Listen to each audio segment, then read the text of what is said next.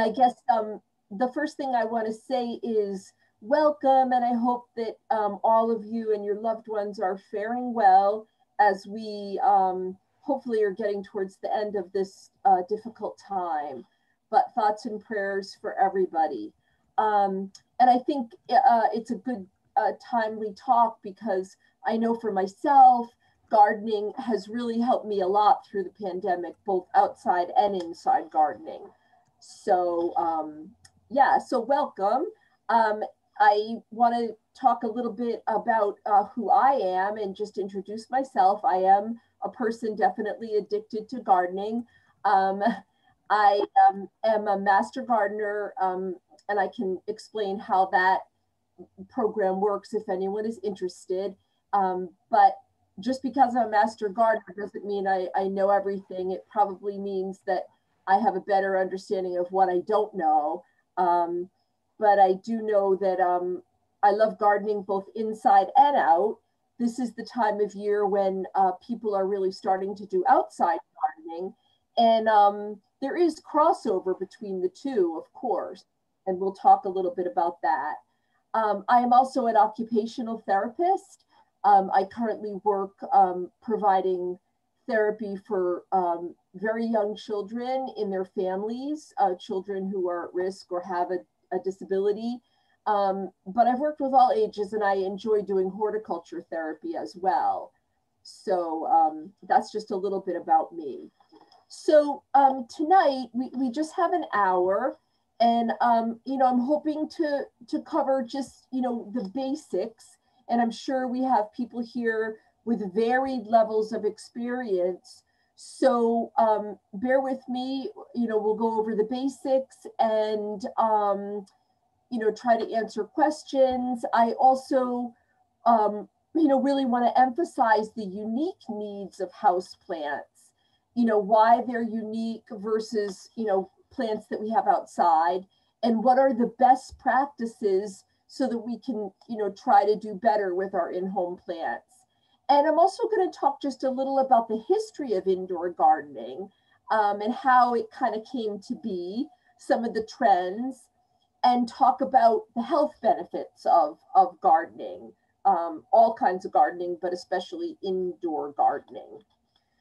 So that's a little bit about our focus. And if there's something that I'm not talking about that you want to be sure we cover, you know, definitely put it in the chat. So houseplants are really good news. It's been shown through research that they're good for your health. They're good for your soul. And having houseplants, having plants in the home is something people have enjoyed since ancient times. The Romans, the Babylons gathered plants and put them in earthenware pots. They had foliage plants. But it was really in Victorian England during the late 1800s that houseplants really started to catch on. And it was really a hobby for the wealthy because people got special glass cases that they used to put gardens in. And there was all more advances with central heating. But the thing that's interesting about gardening is it's always indoor gardening, houseplants, there's always changes and evolving trends that we're going to talk a little bit about. This is one of my favorite pictures of kind of an indoor garden. I took it at the Eastman Museum in Rochester, New York. This was the man that started Kodak. And this is kind of a sunroom, I guess you could say, kind of an indoor outdoor, and it has a real Victorian flair to it with all the palms and the ferns. But apparently Mr. Eastman, a very wealthy man, he used to sit in here for all his meals. And it just, to me, it's just such a peaceful, healthy type feeling. And I just strive to have that kind of feeling in my house. I don't have anything near like that, but I just think that it's really beautiful garden room. So the next couple slides, we're going to talk a little bit about the history and the trends. So one of the things that influenced indoor gardening actually was a study that NASA did, the National Aeronautic NASA Space Agency.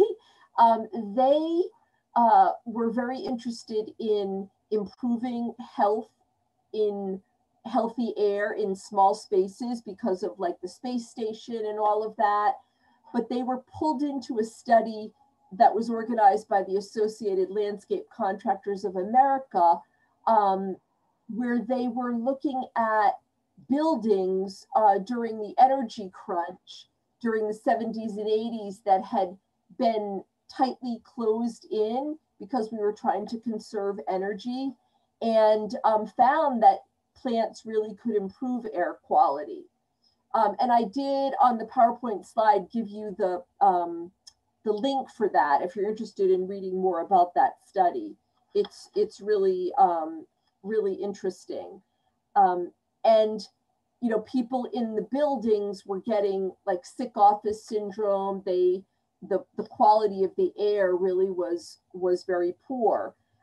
So they were getting respiratory illnesses, headaches, and they found that certain plants helped with getting rid of some of the volatile chemicals that might be contained on the carpeting or in the furniture. And then of course, plants give off oxygen, which is healthy for everyone. So that's one of the reasons that houseplants became popular for offices as well. Another trend or a person I think that really contributed is, let me see, on this next slide, Dr. D.G. Hessian. I have 3 of his books. He published these books in the UK. Dr. Hessian is still alive, but he wrote 3 wonderful books that I have here, and I'm just going to show you real quick because they're very interesting looking. This one is called The Houseplant Expert. He has another one called The Indoor Plant Spotter. And he has a third one, Be Your Own Houseplant Expert. This was his first book that he wrote. And these are in the reference list, but they're very readable, very well organized books that really helped people to get a handle on having plants inside. So that was part of a trend. Also at this time during the 60s and 70s, there was a lot more coverage, especially in women's magazines, about the importance of home design and plants. Another part of the trend is when plastic pots started to come on the market. Instead of just clay pots, like a terracotta pot, when we started to have plastic pots, people sometimes were more successful using those types of pots. So it seemed at the end of the 20th century, plants were kind of starting to fall out of favor, houseplants, except for like maybe older people. But now in this new century, houseplants are really, really hot, and especially according to research among the millennial generation. So millennials are really big into houseplants, and a lot of research groups have tried to really identify why that is. One reason may be that it's something to nurture and have, being a plant parent and having a sense of purpose and a connection with nature. Another reason is that social media. So people are able to decorate their home, their living place with plants and compare and show them off virtually. There's also a lot more support online for having plants. And there's trends like for clubs and groups in the evening to do decorating and arts and crafts with plants, succulents, and all of that kind of thing. So we really do have a resurgence of interest in houseplants. There's also a lot more interesting type plants available and a lot more information, and of course on the internet. So all of those things have contributed to the interest in the upswing in houseplants. The National Gardening Association said between 2016 and 2019, there was a 50% increase in sales of houseplants.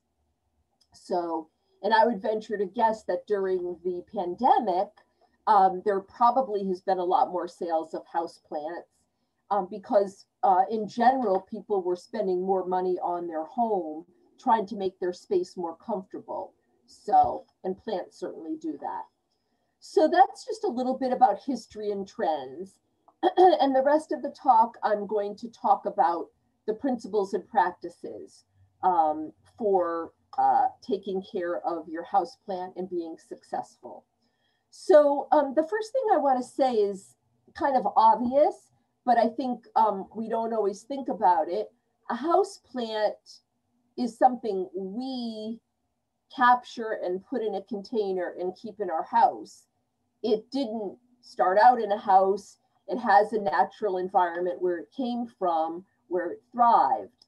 So one of the first things that I try to do is when I get a new plant or I'm thinking about buying a plant, I try to understand where it grows and thrives naturally.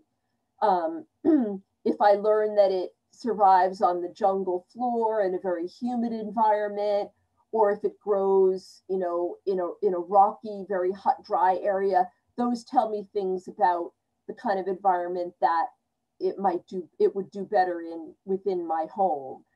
The other thing is that by virtue of the fact that we're putting a living plant in a pot, we're limiting its contact with the natural environment that provide it with the nutrients and the water and the organisms that it needs. So we have to understand all of that. So each plant, they're all individual. They need a certain amount of light. All plants need some sort of light for energy and growth. And remember, thinking about biology, plants really eat light. That through photosynthesis, through their leaves, that is what drives their physiology. So the light is really essential. And bigger leaf plants have more surface to take the light in than really smaller leaf plants, obviously. So sometimes it's a little bit of a clue that a larger leaf plant might be able to survive with less light because it has more surface available. We'll talk more about that. But also plants, all plants need water of some sort, but it's variable. And we're going to talk a little bit about how water really kills more plants than anything else, because we kind of kill it with kindness. We think it must need more water if it's not doing well. But actually too much water, we can drown the plant because the roots will rot. So yes, it needs water and humidity, but we have to know how much and when, and that depends on the time of year and a few other factors. Every plant has certain temperature parameters, day and evening temperature parameters. I mentioned humidity. What is one thing that we lose in our homes during the winter time when we turn the heat on? Humidity. And that's going to be an important factor, and we'll talk about how to create more humidity.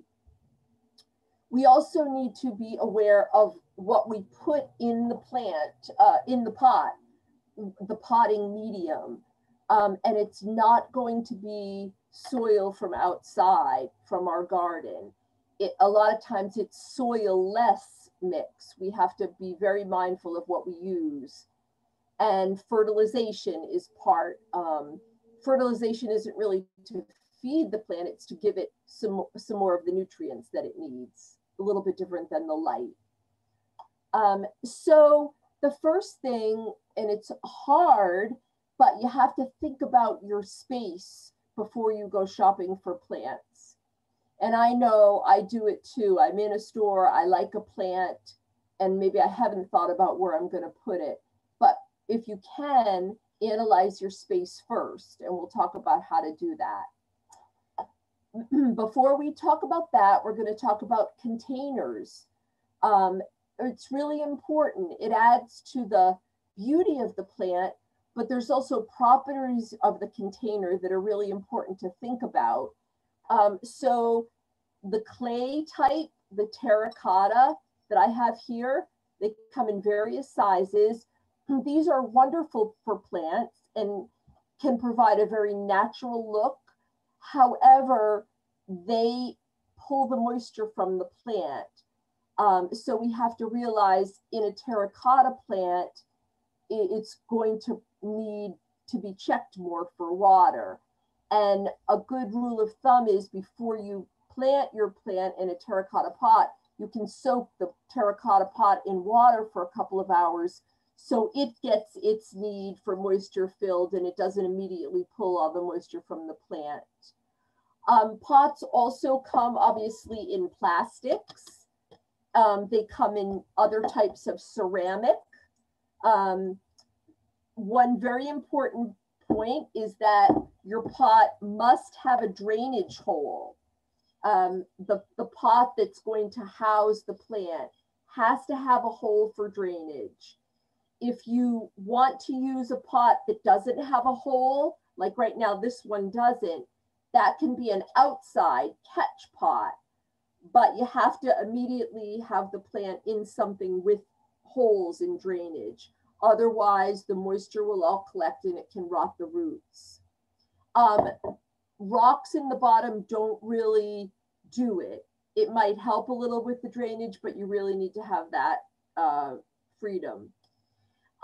Also, you want to look at the shape. You really want to have a flare more at the top, or at least straight up and down. You wouldn't want to have one that gets narrower because it would be really hard to remove that plant. And the size, you want to be mindful of the size of your plant and the size of the pot. Obviously, you don't want it to be too small and root bound. And if you put in a small plant in a big pot, it will get lost in there and it won't get the moisture and the nutrients the roots need because there's too much space. So usually when we go up a size, we go up just to the next size of pot, like from a 4-inch to a 6-inch. So, and we'll talk a little more about that, but do pay attention to the container, what it's made of, and think about how you want to, you know, the aesthetics, how you want it to enhance the beauty, the natural beauty of the plant. You can use things like baskets and other household items, teapots and all that as an outside pot, but make sure you have the plant itself in something with drainage. And make sure if you use a basket or whatever that it's lined so it's, you know, waterproof. So the purpose of the potting medium, or the soil as we call it, it has a lot of functions for the plant. First and foremost, it anchors the roots of the plant, and it can hold the water and allow the excess to drain. Depending on what you add to the, we tend to call it like a compost mix. If you add a lot of organic material and make it a very rich mix, it will hold water more. If we add more sand and perlite, it'll drain more quickly and more easily. And you have to match that up with the plant. So like succulents, cacti, I have a little cactus here. They want a very dry, sandy mixture because they store water in their leaves. Sorry about that phone, just letting it ring. And if it had a richer mix, it would really rot the roots. Other type plants like a richer compost mix that holds on to the water. So you're good really with getting in the store like you can get a general purpose organic potting mixture. And I usually add to that a little perlite. If I wanted to have a richer mix, I might add some peat moss or some organic fine bark to get it a little more dense. And then sometimes you can add sand to it, or you can just buy a cacti succulent mix. But it's important to realize that we have to have spaces in the soil. Outside, those spaces are created by worms and other biological stuff in the soil, but the roots need oxygen as well as moisture and water. When plants become too compact and the soil is so solid that the water's just flowing through, we have to repot it. And usually the spring is a good time to repot. I'm going to do a couple more slides and then we'll stop for questions before we continue.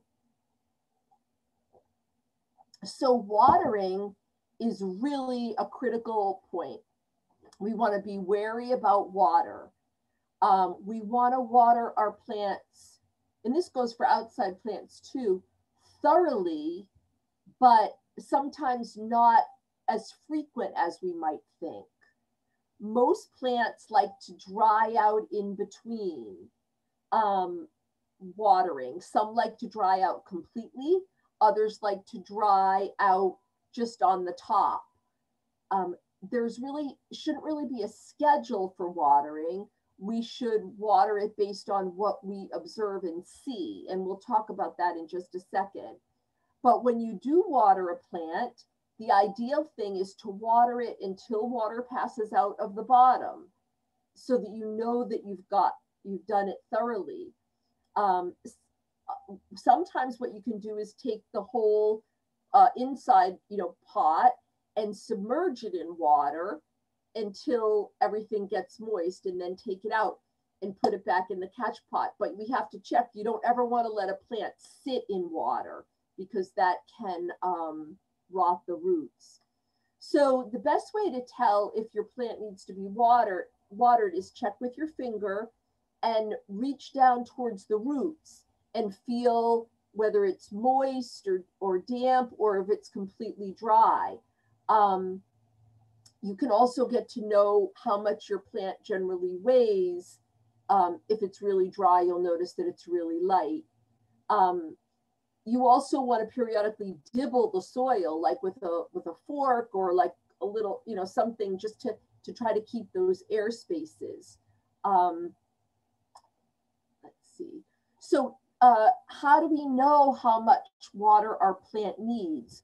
Well, when you bring a plant home, the first thing that you want to do is put that plant in like just a kind of a shady area. Don't put it, if it's a plant that needs sun, don't put it immediately in the sun.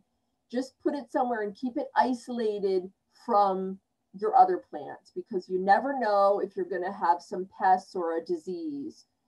So keep it isolated. In the meantime, read about your plant. Go online to a reputable site and read about the plant, what it's called, and what are some of the descriptions of what the plant needs. Where does it live naturally? And if they tell you that the plant needs ample water, or it likes to be moist, then you really want to water it when the top is dry. It's pretty dry for about a ½ inch. Then it might start to feel moist, but the top has started to dry out. Something that needs a moderate amount of water, you want to wait till it's dry for about an inch. But also reach down to the root, and if it's really moist down there, wait a little bit. And then a plant low water, you really want to wait till it dries out a couple inches before you water it. It's really important to really get to know your plants, be a really good observer, take in the plant with all of your senses. What does it look like when it seems to be thriving? What does it feel like? Get to know the color of the leaves and all of that so that you can see changes over time. Watering is a practice that we should start to be increasing now with the spring through into the fall. We really cut back on watering most houseplants over the winter time because most plants go into like a dormancy period in the winter. It doesn't mean we don't water them, but we cut back. Now plants are starting to kick into their growth period, and we need to be, watering them more, checking them more. We're also going to talk about fertilizing, and fertilizing is something that we might do in the spring and once in the summer. We don't do it during the dormant period. So what are some signs about plants if they're too dry or too wet? Sometimes they can look the same if they're over dry or over wet. Well, dry, the plant kind of looks like it's wilting or drooping. It kind of turns a lot of times grayish green, and it will drop, especially the older leaves off. If a plant has too much moisture, it tends to turn more yellow, and it can start to lose all its leaves. Those are just some general principles. In terms of water, we want to use, at the very least, water out of the tap that you let settle a little bit, like draw the water tonight in your watering can and water it in the morning. So some of the soluble salts and other chemicals can kind of settle to the bottom. Ideally, if you can collect rainwater, that's great, or mineral-free water. But tap water is fine. Just let it settle and do it, and also let it get to room temperature. It's always better to water plants in the morning so that if any of the foliage and stuff gets wet, you have a chance, it has a chance to sort of evaporate off. And use a watering can that has like a narrow spout, because you're watering the medium, the compost, the soil, not the foliage. And again, as I said, water it until it runs out the bottom, and don't let the pot sit in water. All right, let me stop and see if there are questions, and then we'll keep going. Nicole? Yes. So I don't see anything in the chat. If anybody has anything, put it in the chat. And we can ask during the break. I will say I suddenly understand why some of my plants haven't been thriving.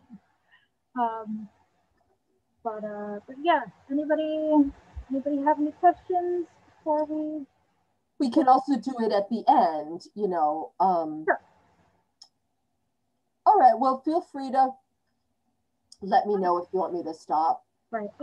Yeah, like I said, I don't see anything. Okay. But yeah, if anyone's got any questions, Andrea just said I don't have any questions, but this is helpful. So I agree. Thank you, Andrea.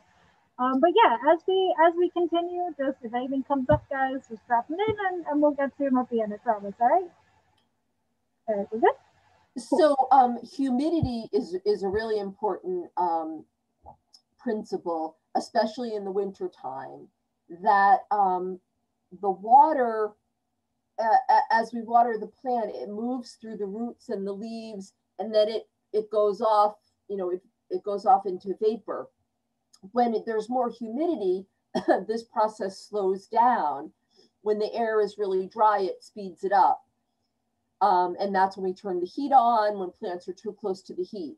So the principle that I've really learned that I like is grouping plants closer together. Not so close that, they could share a disease or whatever if one is not healthy, but putting plants together helps to increase the humidity. Also, if your plant needs a humidity boost, you can bring it into the bathroom, in the shower. You could also put some, plastic over it, almost like a terrarium effect to increase the humidity. You can use a humidifier.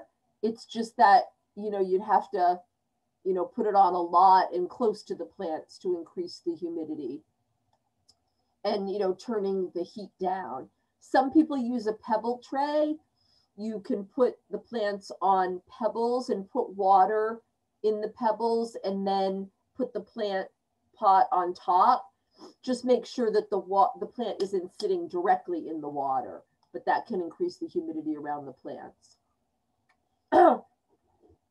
Plants do also need to be fertilized, but not when we first repot them, because most of the commercial compost that we use has fertilizer in it. But if you repotted your plant, say last fall, and then come the spring or a year ago, now is the time to be fertilizing. And I just recommend getting, a general fertilizer, and I tend to try to use it at 50% strength of what they say. That's just, I would rather under than over. And I like to use the liquid that you just add right to water. If you stick those spikes in, it just gets certain areas of the plant. And sometimes the little sprinkle things don't absorb. So I think for houseplants, adding it that way is the best bet. And remember, we're going to do it spring, through autumn. But once like October comes and we change the time, we don't really want to be fertilizing most plants during that time. Now, light is key. We really want to take a look at your living space or your office, wherever you want to have plants, and figure out south, east, north, and west.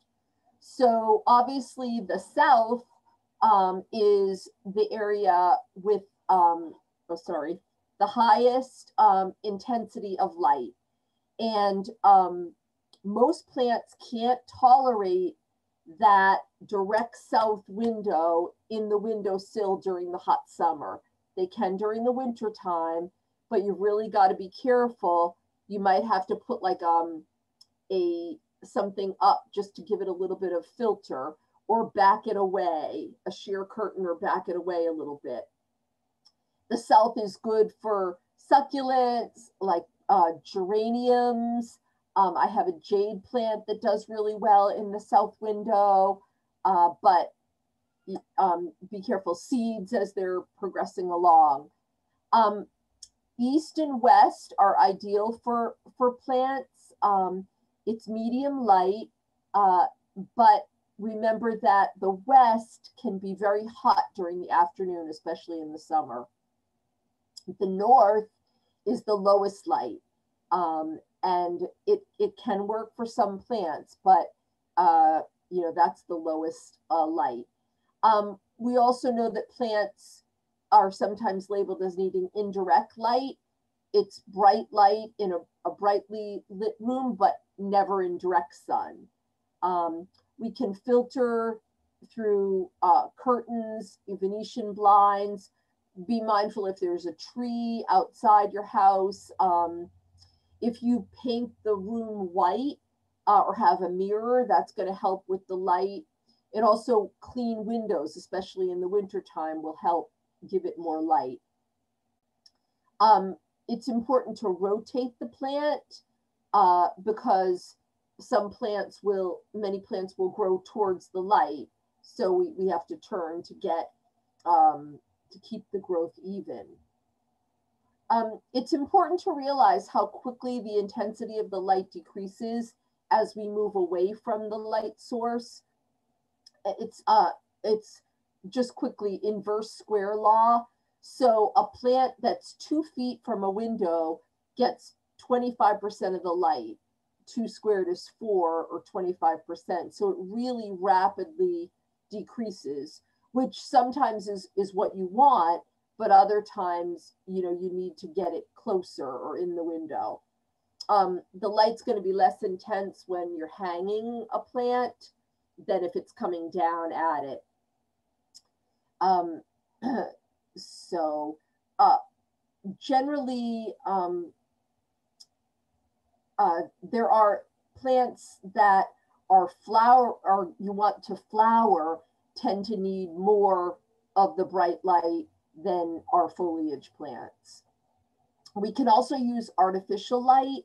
Myself, I've been trying to learn more about artificial light, remembering that plants need something called PAR. They need many colors of light, and we don't see all of that, but each of the variants is responsible for different functions in the plant. So white light is full spectrum. We perceive it as white. But you can get lights that are specific, like a red light that would help with flowering and fruiting. But what I really recommend is using like the fluorescent, like the shop lights. That's broad spectrum and that's intense. You can, for example, during the winter time, put plants like in the basement under a fluorescent light, and that would be really helpful. There's also LED lights now. They're newest and they're very efficient, but you have to use them usually for a longer period of time. We don't want to use regular light bulbs, incandescent lights. They would be too hot and they would burn the foliage. The fluorescent lights are not going to have the heat, so they're not going to burn. I do have a book in the reference list about artificial lighting in plants. So I just got my eye on the clock here. Time goes so fast. The other thing we want to think about is the temperature range. Many of us think that plants like it hot, and that's really not true. Plants need evening temperatures to be cool. They need to cool off 10 to 15 degrees lower than the day.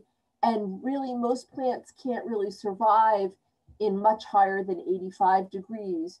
The reason they can do well in a greenhouse is because they have a lot of humidity and circulating air. So these are some temperature ranges, you know, for plants. And again, when you're reading about and getting to know your plant, you want to learn about what kind of light it needs and what is the temperature range. Remembering that daytime, the east facing window is going to be cooler and the west facing is going to be more intense, higher temperature. Succulents like this, but other plants, it may be too intense, especially in the summer. If the temperature is too high at night for plants in the wintertime, that's not good. The plant needs to be able to cool off at night. Now, this time of year, we're thinking about our plants, our house plants, can they go outside, and is it good for them to go outside? Yes, many plants benefit from houseplants from going outside during the summertime, but you've got to do it carefully. You don't want to put a plant that's been inside under protected conditions out in the bright, hot sun. Find a protected kind of shadier place for it outside. Plants can get sunburned, and do it gradually. You can allow the rain, you know, to clean it and all of that, but make sure that when you bring it back in, you thoroughly inspect the plant for insects and all of that before bringing it back into your home. So the point of what I've been saying is analyze your living space before you shop for plants and try to choose the right plant for the right place, just like outside. So when you're going to buy a plant, you really want to be a detective in the store. First of all, you want to buy from a reputable place. You don't want to go to a place that only has a few plants that they never turn over. You want plants that, you know, they're doing a good business and these plants haven't been sitting on the shelf. Check it, look for any signs that it just doesn't look healthy. There seems like there's insects or disease, you know, wilting foliage. If it's really spindly growth, don't be afraid. Look at the bottom. You don't want to buy a plant that's really root bound and the roots are hanging, you know, out of the bottom. Transport it carefully, especially in the winter time. Watch out that it doesn't, you know, get too cold. Wrap it up, and quarantine it for several days when you first bring it home. Gradually expose it to the light. If it's a full sun, a plant that you want to put like in an east or a west window or even in the south, do that gradually. Don't all of a sudden, because it just has to acclimate gradually. The only thing that you'd want to do that with is if you bought a flowering, say you went to Trader Joe's and you bought one of their flowering rose type plants, that you could put, it's a temporary flowering plant, you could put it in the sun right away. And when you bring a plant in from outside, you can also wash it off with some insecticidal or soap for the plants. So there's different types of plants that we can have inside. Some people choose plants for their beautiful foliage. And these types of plants we can enjoy year long in our house. Plants like begonia, which is the one on my right, probably your left, for the beautiful foliage. Sometimes they flower.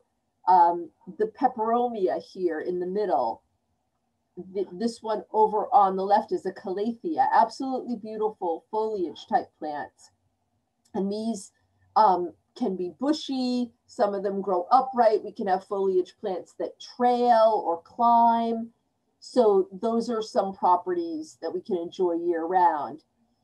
We can have flowering house plants. The African violet in the middle, or the St. Paulia. On my right, the orange, the clivia. And on the other side is a Hoya. And some of them flower once a year or twice a year, given the right care. Others flower, you know, more frequently. But these are house plants that do flower. There's also plants that are called like florist house plants, so that they flower like the rose I was talking about. It's going to flower for you, but then you're going to have to put it outside, like primroses or cyclamen. They're beautiful and they do flower, but usually we have to get them outside for that to continue. Whereas these types of plants, even geraniums, you can keep it permanently in your house and have it be flowering. Succulents are another wonderful type of indoor plant. That would be like the aloe, the kalanchoe. I think this one is the echeveria. They're just beautiful, and they don't need obviously a lot of water either. We do need to repot a plant. We have to repot it if it's root bound. If you see that the roots are going around and around and the plant is just stuck, we usually want to go up to another size pot, or we want to trim the roots and keep it in the same container, but we would have to know what we were doing to trim the roots to keep it there. So usually up to a 2-inch larger, and let it recuperate a little bit after you've repotted it. There are some plants that do like to stay in a cramped quarters. A Hoya is one of those. It just likes to be crowded. Also the Christmas cactus. How do I know these things? By reading about them by experience, not, you don't just know it, but you learn about that. So these are just some pictures of plants to kind of illustrate some points. This is a north window in my house. It's also, these windows are going north, but there also are other windows in the room. But ferns are happy here because they don't need a lot of light. So that's a good spot for them. Over here on the side, there are succulents and a geranium in a south-facing window, as well as citrus, and that they can really benefit from that full sun. I had some geraniums that I had outside, and I took cuttings and brought them in and kept them in a south window, and they flowered beautifully all winter long.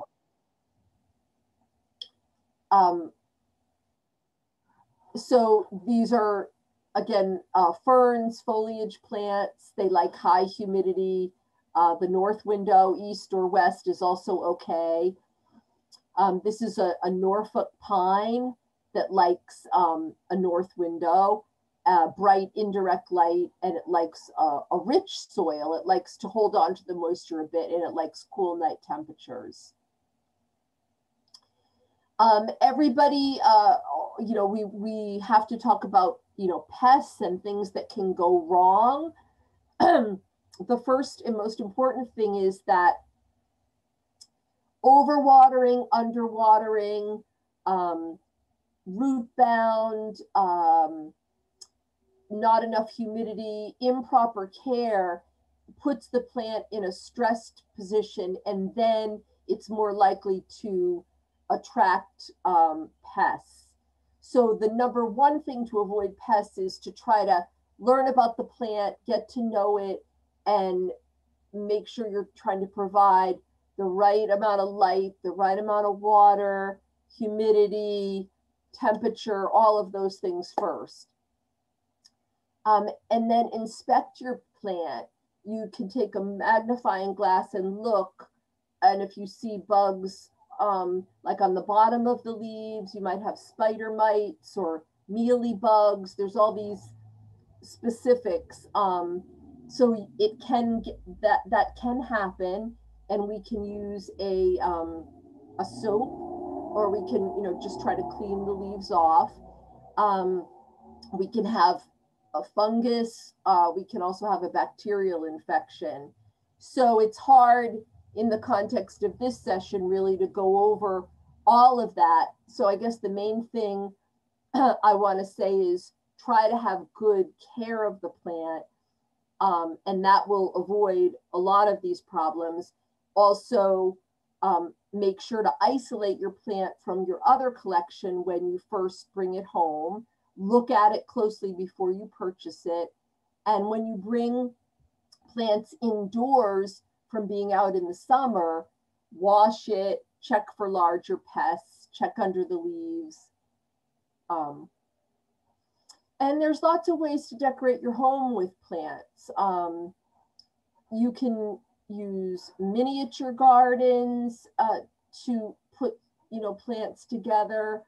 You can use, you know, window boxes. You can do terrariums. There's so many ways to group and to decorate your home with plants. Different plant stands. That's one that I have. There's different ways to be creative. That's not my house, but I've seen these windows where people have, especially the St. Paulia, the African violets. I think that's so beautiful. And then I have some references here. There are so many wonderful books on houseplants, but I just put some of my favorites here. And I wanted to emphasize that any books that I've mentioned, I have absolutely no interest in the authors or any connection to anybody. I'm just recommending things that I've found helpful here. Also, you can call the Master Gardeners in Middlesex County. There's a helpline. with specific problems. And then I really recommend podcasts. And these are 3 that I really like.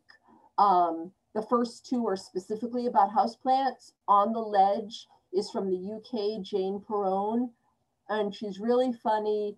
And if you go on her website, you'll see she has them for years. They're sometimes on specific plants, sometimes on general principles. And then Bloom and Grow Radio is a youngish woman, and she's really appealing to new, she calls them planty parents, but it's packed full of great information about houseplants. And then the Joe Gardener Show, he's a great gardener outside, especially vegetable gardening, but he also has episodes on houseplants. And then I just have 2 more slides to show, and then we'll have time for questions. This is Rutgers Cooperative Extension, from where I am a master gardener. They wanted me to make sure that everyone's aware of their Are You Ready to Garden podcasts, not podcasts, but like this, webinars. The next one's coming up, I guess that's this week on Thursday, but they have past episodes recorded. We did stuff all winter and in the spring on outside gardening. And then a little advertisement for farmers markets, fresh produce in New Jersey. That'll be coming soon too. So now I'm open for questions. I'm sorry if I just went really, really fast there near the end. I became aware of the time and wanted to make sure that I covered everything. But I'll be glad to try to answer any questions. Okay, let me pull up the chat here. All right, so Joanne asks, my soil has a grayish layer on top. The plant is not doing well. Should I attempt to move it to another pot with new soil? If so, what is the best way to do this? And what did you say that was a Hoya? Doesn't say what type of plant it is. Oh, it just says her. Can you just read it again? The question. My plant. Sorry, I dropped my mic. My soil has a grayish layer on top. She says it's a prayer plant. Oh, a prayer plant. Okay. My soil has a grayish layer on top. The plant is not doing well. Should I attempt to move it to another pot with new soil? If so, what is the best way to do this? Yeah, well, I think taking it out of the pot and inspecting it is a really good idea. And it sounds like, you know, you've never repotted it. I don't know how long you've had it, but yes, I would bring it over to an area of the kitchen sink, and I would maybe take a knife and, you know, gently go around and, you know, slide the plant out and look at the roots. Look and see if it's really root bound. Look to see if the roots are kind of moldy, or do they look, you know, healthy. And then if it seems like it's really tight in there, you can go to a pot, you know, 2 inches bigger, and get yourself some potting mix. Maybe add a little perlite to it, or just the potting mix that you buy at the store probably has enough perlite. Fill it partly, and then, you know, make sure you have a good container that has drainage. And before you put the plant in, moisten the roots, kind of work with the roots a little bit, and yeah, plant it in. It's hard to say what that gray is. It might be some residue from the water. If it's like a soluble salt, it could be a pest. It could be mold. I'm really not sure. But I think the first thing you want to do is take it out and really have a look and see what's going on. I know I have my prayer plant in kind of a west facing window. I'm going to be careful as the weather gets hotter, but it needs light, but it doesn't belong like in a south window or anything like that. I hope that helps. It sounds pretty solid plan. Marianne asks, how much sun do cacti need, and how often should they be watered? How much sun do what need? Cactus plants? Cactus. Okay. So cactus, they can survive, you know, they like hot, dry conditions. So they can be in a south facing or a west facing or east facing window. They can even be outside in the summer. Just be careful you don't put it in too hot sun right away or it'll get sunburned. And they really don't need a lot of water because they store the water in their leaves. But if it starts, like with a succulent plant, when the leaves start to look a little shriveled, I give it water and water it thoroughly. Cacti, there's so many different types of cacti, but I have this little cacti here and I give it just a little bit of water, maybe every few weeks, but it really doesn't need much water at all. So yeah, you know, succulents, they tend to store the water. Remember, they live in like the desert, hot and dry. They don't want humidity. You don't want humidity with the succulents. That is not what you want. Hot and dry. They like, you know, they live in like rocky, sandy soil. Yeah. Okay, awesome. Christine wants to know, how do I prevent brown edges on plant leaves? Brown edges on plants. Well, it kind of depends on the cause. It could be that the brown edges are because it's getting a little bit burned. It may be in a west facing window that it gets too hot and it kind of burns a little bit. Maybe you want to pull it back from the window a little bit or rotate it. It also might be that it's missing a nutrient. I don't know how often that's been fertilized, but the brown edges sometimes are from being scorched. So it's hard to know exactly what the brown edges are for, but take a look at what the plant is, where you have it positioned, and the watering schedule. Make sure that you have it in a pot with drainage. Try to go back to all the basic principles. And if a leaf is really scorched, you know, trim it, you know, take it off so, but I don't know exactly what the brown edges, you know, that could be from several reasons. Okay. Marianne also wants to know, what's the best way to propagate succulents? Yeah, succulents are plants that you really can propagate, and a lot of times they grow like a little pup, a little shoot off the side.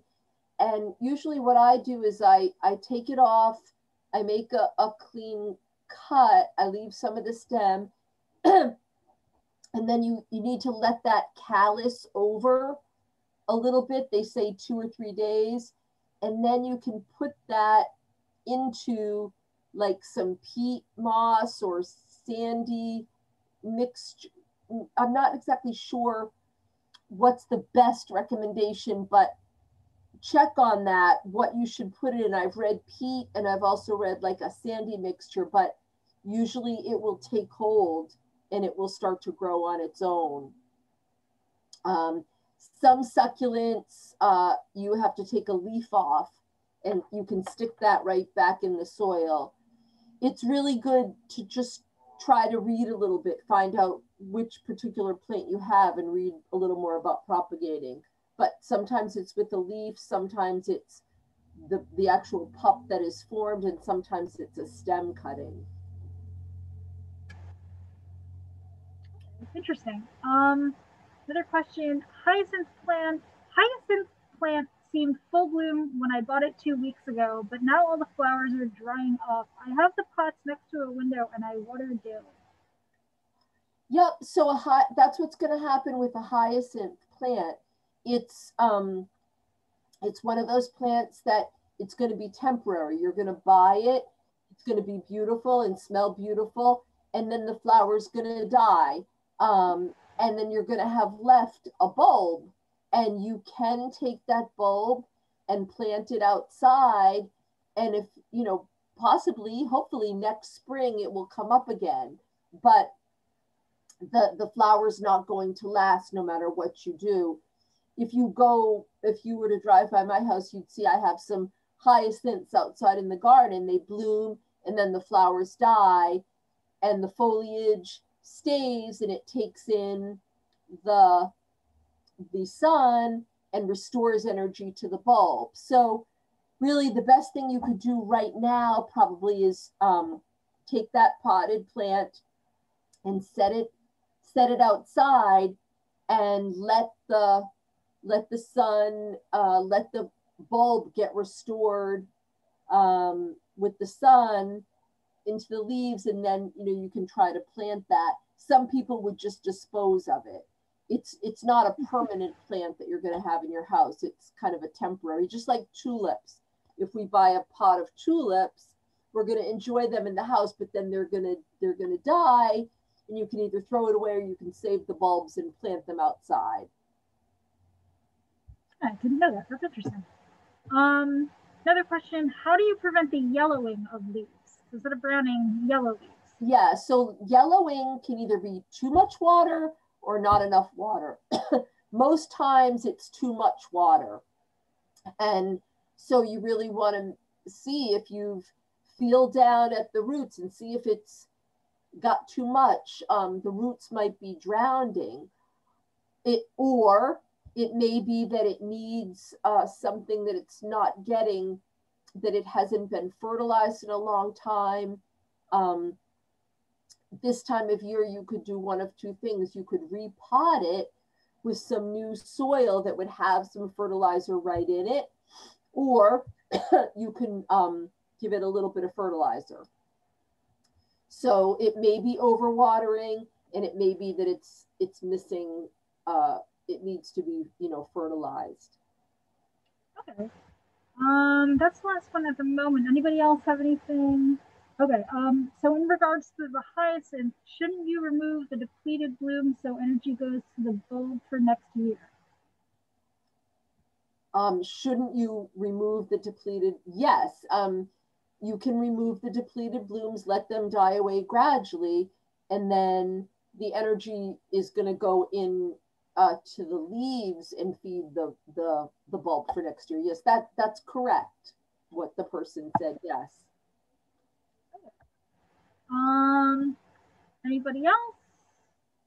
I just want to say again, thank you so much. This has been extremely informative and helpful. Yeah, is there any, would you like to leave us with any closing remarks? I just want to say, hold on, let me stop sharing and I'll get myself back.